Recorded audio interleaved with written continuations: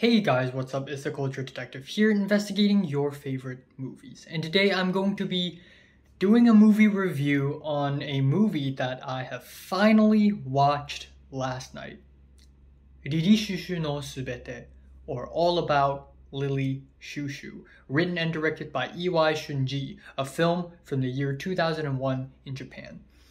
So, this is a film that I've been trying to watch and wanting to watch for an extremely long time because about a year ago I reviewed the album To See the Next Part of the Dream by Parano, and someone in the comments section was like, yo, check out this movie All About Lily Chou-Chou, because apparently All About Lily Chou-Chou is one of the biggest influences for the album. And this album review became my most viewed album review video in my channel, which is absolutely fantastic. And then a little bit later, I found out that Aoba Ichiko, one of my favorite, if not my favorite singer from Japan, has done a Reddit AMA, Ask Me Everything. And one of the questions being asked to her is, what is your favorite movie?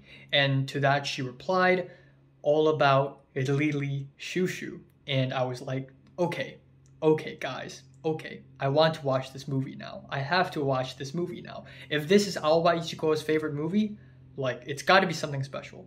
And not too long ago, actually just earlier today, or I think last night, I just found out that Mitsuki had actually recently done a cover of a song, an insert song from this movie. So this is all the more reasons that I should check out this movie. So, All About Lily Chou-Chou, or Shou-Chou noすべて, is a film about two teenagers in Japan, two boys. One is Yuichi, the main character, and the other is Hoshino.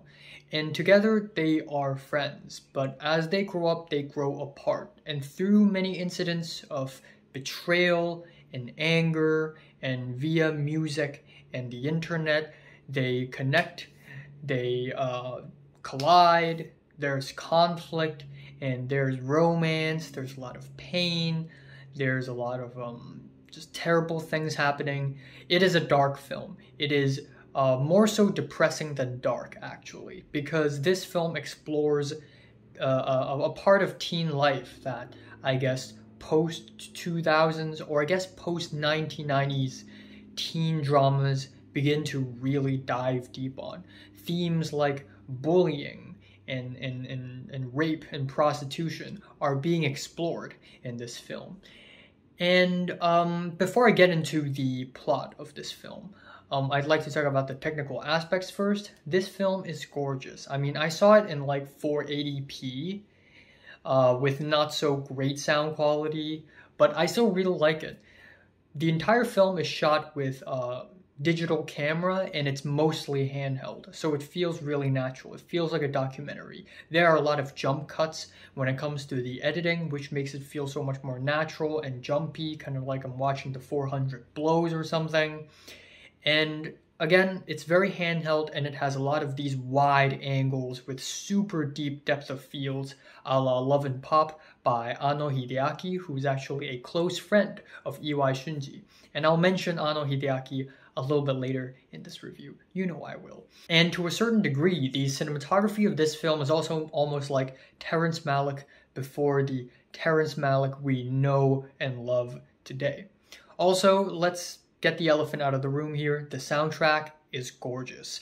The soundtrack is half Lily Chou-Chou and half Debussy. And Debussy, the pianist, the gorgeous, clean, beautiful, regal pianos in the soundtrack is amazing and dreamy. And then we have Lily Chou-Chou, who is a fictional female musical artist in the film. And her music isn't super great or anything, but they certainly add onto the dreaminess and the surreality that the film is actually portraying. Now, I think this film is also a very niche film because it really caters towards late 1990s, early 2000s era teen culture in Japan. It's really, really specific to that culture. So even though I'm East Asian, it doesn't mean I'm able to relate to many things in this film at all. And this film was also, I guess, a result of this late 90s, early 2000s Japanese cultural movements, the rise of depressing teen dramas, and also internet horror films and animes.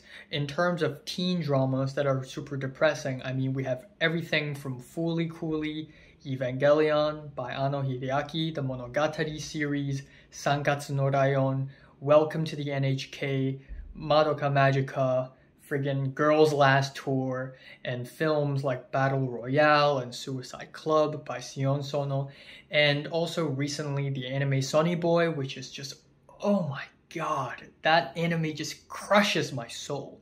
And then when it comes to internet horror, turns out it's quite popular in the late 90s and early 2000s Japan. Internet horror includes the very famous Ringu, Kaido, as well as animes like Serial Experiments Lane.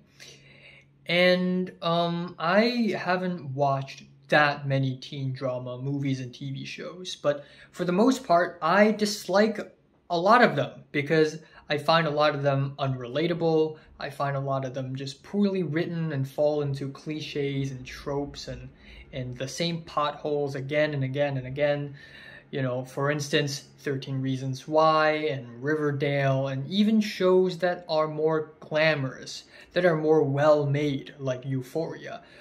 I also dislike it. I mean, don't get me wrong, Euphoria is enjoyable, but only a little bit. At the end of the day, I find nothing relatable or compelling about Euphoria. So it's almost like hopeless for me. It's almost hopeless for me to find a single good teen drama until I found out about animes. And certainly, I don't relate to anime, like especially high school teen animes, that completely, because again, there is a cultural difference nonetheless.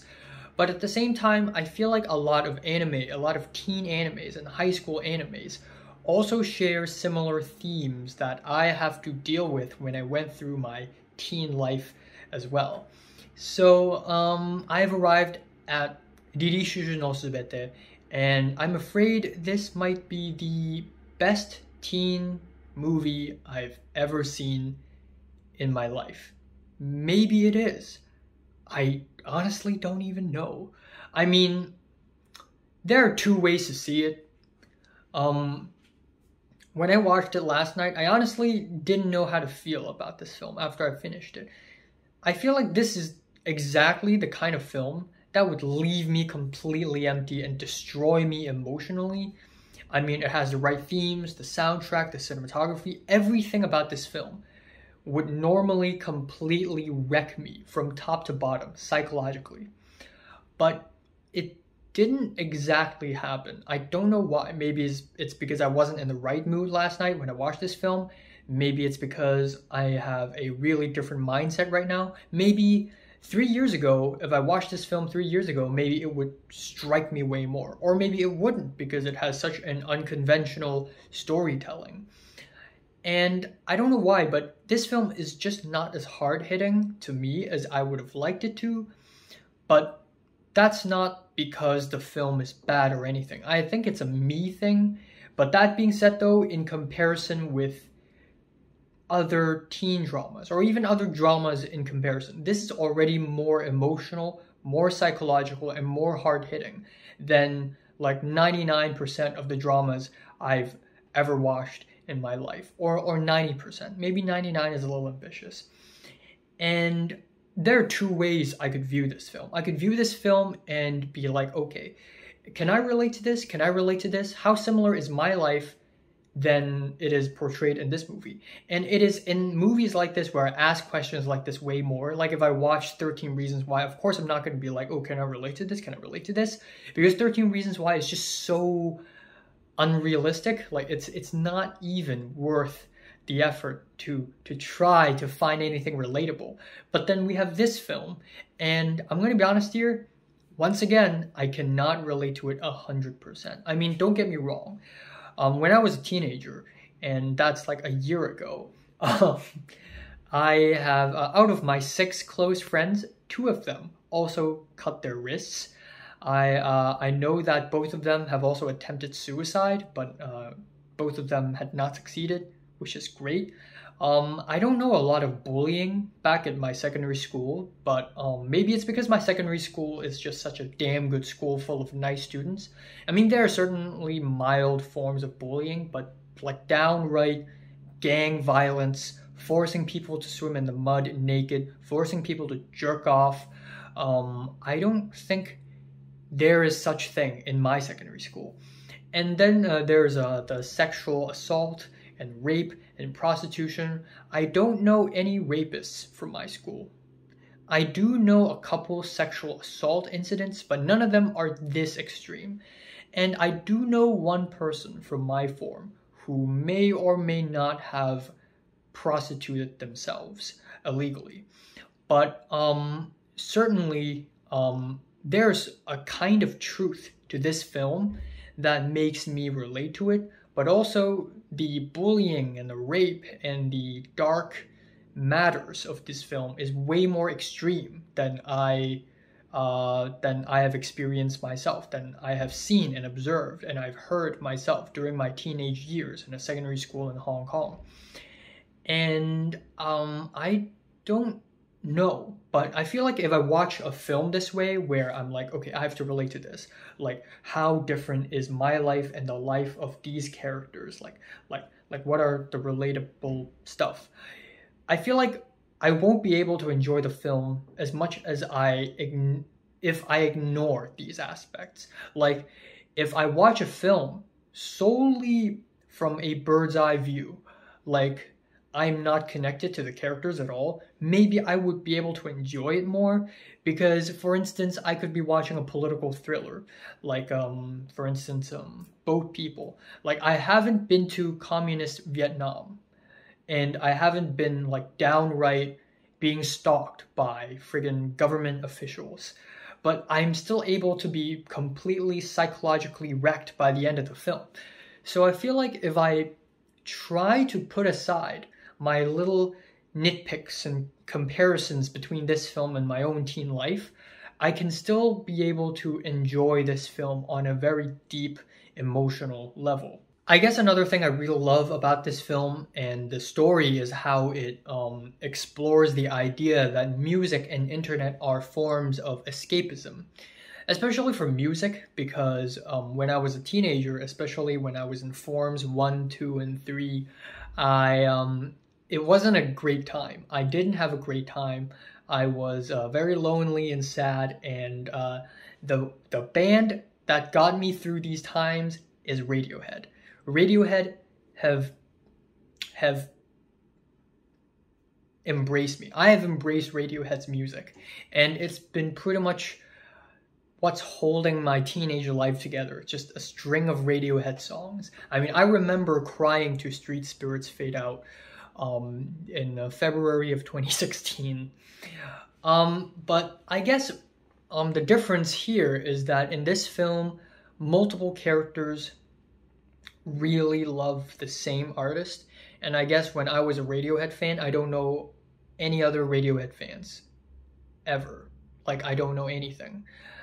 And another thing about this film is that it is internet in the late 90s and early 2000s, and internet back then is still in its early stages, and there is sort of a mystique around internet. Of course, the internet now is so much more of a safer space and so much more commercialized and so much more like user-friendly and global, but mid-2000s internet is like dark age. I mean, that is when the deepest, darkest, most disturbing shit from Reddit and 4chan surface. And people can remain anonymous back then. And we have these like music log websites where people can just like chat room, message board. And unfortunately, I'm born in 2002 and I wasn't able to go through this part of the internet. I wasn't able to experience this part of the internet. When I started using the internet, it's all air horns and Harlem Shakes and Brazil World Cup. But still, there's a certain mystique around this, and this film makes it so that these two things are forms of escapism. I mean, real life is cruel. Reality is depressing as hell. Nobody's happy in real life. And the only place where you can truly express your real identity and who you really are is on the internet. And it's sort of the idea that these characters are living double lives. And only in the internet, they can be true to themselves. They can express how much they want to kill themselves and how sad they are. But in real life, they have to keep a straight face. They have to shut up because of how uptight the society is and how much the society will judge you when you tell people that you're sad, especially when you're a boy, when people expect boys to be carefree, emotionless badasses. And another thing is the depiction of loneliness. My personal favorite scene in this film is the kite scene where Shiori Tsuda wanted to play some kites. And on the surface, it doesn't seem like much, but there's something about the scene that is so liberating in a sad, lifeless way. Like, I've already given up on my own morals. I could just follow a bunch of kites and just play with it. And this is my life now. And there's just something so expressive and naked about this. Like all your emotional barriers are just stripped naked. I mean, there are a couple of moments in this film where I start to quiver. Like, oh, okay, hold on. Maybe this film is not as good as people say it is, okay? Maybe it's overrated. So a good chunk of this film in the first half is the Okinawa bit, where the group of friends, Hoshino, Yuichi, and a bunch of other boys basically travel to Okinawa. This is something that I cannot relate to at all because so far in my life, I've never met a group of friends and went somewhere and just explore an adventure like that. I've never done that before, especially at such a young age. But this Okinawa bit felt really dragged on, and there's nothing all that relatable or nothing all that compelling about this sequence. It doesn't serve the overall school drama theme of the story. But ultimately, this bit is also served like a dream sequence. It's like a collection of memories, especially given the fact that this sequence, these scenes are filmed with a handheld digital camera, and it's almost like found footage. And another part is where I'm beginning to think that, okay, they're saying, oh, Riri Shouju is this master artist. I mean, she's just so great, blah, blah, blah, blah. Okay, I need to go, actually. What if she's not even that good? Wouldn't that be embarrassing? So that is one of my concerns. But I think these are minor concerns. The story is unconventional. In a way, it's almost like I'm watching a Wong Kar-wai film where the story plot points almost act as bits of memories that reflect a mood or a bigger truth.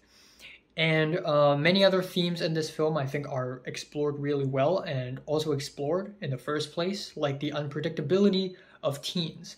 Again, I hate doing this, but I just automatically do this, is that I see people in the film and I think of my own life. Like the character of Hoshino, who just change. And it's so unpredictable, but it happens. People just change like that. Teenagers, they just change. They just morph. And you will never understand why. And even they themselves do not understand why. And I also really like the romance between Yuichi and Kuno, because throughout the whole film, throughout the 2.5 hours of the film, we never see Yuichi openly stalk Kuno or express his love or anything. But you can really feel the love because of these small scenes, these small little things like the eye contact or the way Kuno is being described in Yuichi's mouth or in other people's mouth. And again, this is like,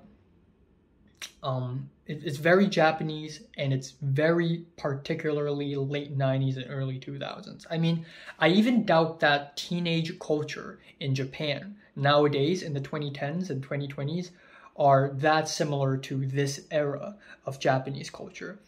And I guess with less prostitution, less depression, less nature, the internet being less scary, more cement and dust, more anxiety, more exam stress, and more politics, and voila, Hong Kong teenage culture of the 2010s. But I don't know, man. I have no idea. It is definitely depressing, and this is exactly the kind of film that I would love and that I would rewatch again and again and again. There's a certain part of my teen life, a small part that I can still remember. It's almost nostalgic. Is the feeling of wanting to just go downstairs of your apartment and just scream on top of your lungs because you hate everything. You hate everyone, you hate everything, you hate your own life, and you just want to die. And that angst, it's lost now. I don't have that angst anymore. I'm a grown-ass man trying to make a living in the USA right now. But somewhere deep down, maybe I could still feel it. And maybe that small feeling will make me be able to resonate with this film a little bit more. But for now, this is definitely one of the most special films, and I'll definitely be rewatching it soon. And I mean, I've talked too much, so I don't know. Strong 9 to a 10. So, have you watched Shou-Chou noすべて by EY Shunji? From 1 to 10, I would just rate it, like it, and subscribe if you want more. And thanks for watching.